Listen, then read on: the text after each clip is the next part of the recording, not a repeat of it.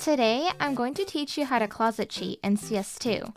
Closet cheating is when you're cheating, but you don't want people to know that you're cheating. You want to pretend you're just a normal person who happens to be good at video games. Let's go over the cheating categories and start with what most cheaters struggle with. Whether you want to just use radar, visible chams, or full-on walls, it all comes down to the same rule. Do not act like you know where everyone is. Obviously, you do know, but you have to pretend that you don't. If you're using walls, you need to still check angles and play normally, as if you didn't have wall hacks. This means if you're on CT, you're not instantly rotating off A site if you see the enemies going to the other bomb site. This also means not running into a site because you know no one is there. Some cheaters can't help but stare at people through the wall. Honestly, I find it pretty easy not to do this. It just takes practice and understanding one simple thing. You need to still let yourself be caught off guard every now and then. If you let yourself die once or twice, this usually makes most people think you're legit, if they were on the fence about you cheating or not. Don't make it obvious you're dying on purpose though. This is also how people would bypass Overwatch back in the day. If you can't help but stare at people through walls, then just use visible chams and/or radar. You'll still have the information, but you won't have to worry about looking at people through walls.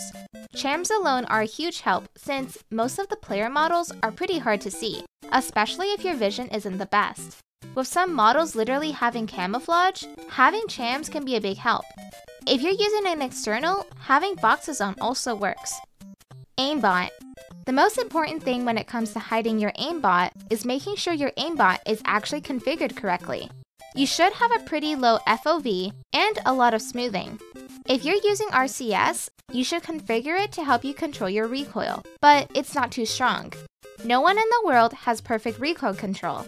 Depending on which cheat you're using, you should generally not have above 5 FOV.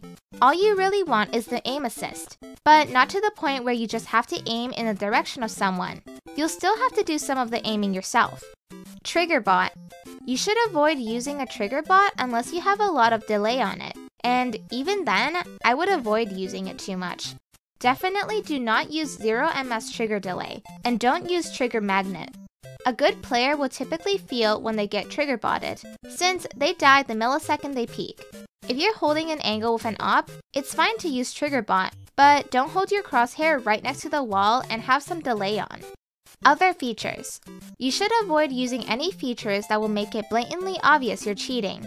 This includes backtrack, bunny hop scripts, auto strafe, and of course, no spread. These features are fun, but you don't want to use any of them if you're serious about being a closet cheater. This is why a good external or DMA cheat is more than enough for closet cheating, since most of the features that internals have, you won't be using anyways. Playstyle. If you're going to have the stats of a good player, then you'll need to play like a good player. This means using nades. I don't mean just throwing all your nades in the first 15 seconds of the round either. Learn some basic smokes, or use Grenade Helper to help you line them up. You should also work on how you throw your flashes. One of the worst things I see bad cheaters do, they'll right-click a flash and just drop it to the ground when they're about to peek. That is a very bad flash, and against good players, that won't work. Also, don't only use nades when you know they're going to hit or blind someone. You'll still need to throw mollies and nades even if you know there's no one there. Another important thing is crosshair placement. You should always try to have your crosshair at head level placement. Avoid having your crosshair on the ground. This is something where only practice can help you. Clutches.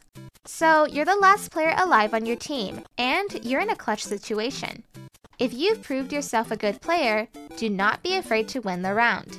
It actually looks worse if you blatantly throw the round, or if you're completely useless. If the enemy just outplays you well, then good for him. Try to win the round, but if you can't without going obvious, it's fine to lose. A lot of cheats have a spectator list, so you know when someone is spectating you. Personally, I wouldn't pay too much attention to that. If you're going to blatantly cheat when no one is spectating you, but then behave when you have someone spectating you, it's just going to mess you up and make you seem very inconsistent. I would suggest not using the spectator list and playing as if someone is always spectating you. This is what cheaters did back when Overwatch was around.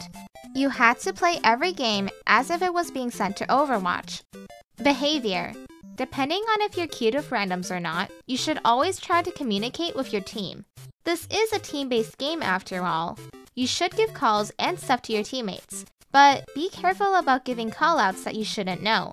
Depending on how good your acting is, you can even act surprised when an enemy is hiding in some random spot. Oh my god! I had no idea he was there! Now, what should you do if someone calls you out for cheating? Well, if an enemy calls you out in chat, either don't respond or just type LOL. Don't act super defensive, and don't sprig out as if they just said the most hilarious joke in the universe. If a normal player was called out for cheats, their reaction would typically just be, haha, that's funny. If a teammate calls you out for cheating, just deny it once and move on. If a teammate is calling you out, they've likely already made up their mind, and nothing you do or say will change it. Just don't make it a big deal, and act like you don't care. Lastly, there's a lot of people who will instantly think you're cheating if your account looks suspicious. If your account is XP level 5 with no badges, and it's private, people are more likely to suspect you're cheating. If you buy expensive skins, it's a good way to make people think you're legit. A lot of people are still under the impression that someone wouldn't cheat with an expensive inventory, or they're just more willing to give you the benefit of the doubt. You can also buy accounts with lots of medals, and most people will assume you're just a good player. Now you are ready to become a true professional closet cheater.